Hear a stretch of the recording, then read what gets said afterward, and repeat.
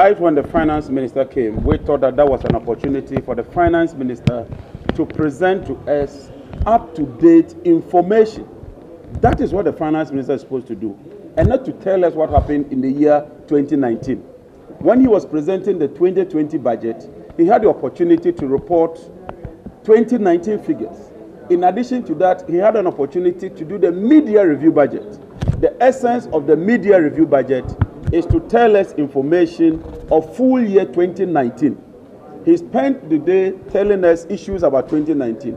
You and I are interested in current issues, because that is what will inform us.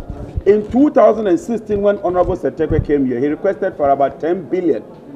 Today, Mr. Ken Ofori-Atta is requesting for 27 billion.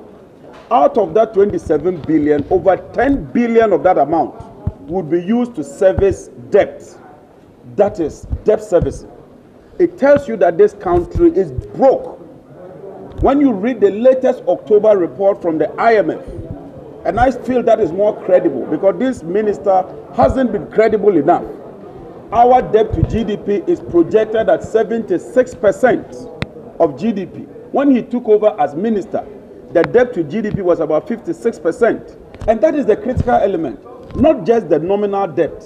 The nominal debt actually is moved up by over 150 billion. But when you increase your debt, you have to increase the base of your GDP so that it can support that debt. It has moved from 57 and is now hitting almost 80%. When a middle-income country crosses the 70% mark, it means that you are hugely debt distressed. And so we don't need the IMF to come and tell us that Ghana is epic. By the minister's own track record, Ghana falls within the category of a epic country, and that is a fact. In his budget, the 2020 budget, we are expecting tax revenue of 42 billion, and yet debt servicing alone, when it comes to interest payment and amortization, we are paying 38 billion. What it means is that the whole of Ghana, when the government of Ghana collects our tax revenues, more than 90% of that amount is used to service our debt, even before we pay salaries and other statutory payments. If this country is not broke, if this country is not in the state of comatose, there's no other word that can describe this country.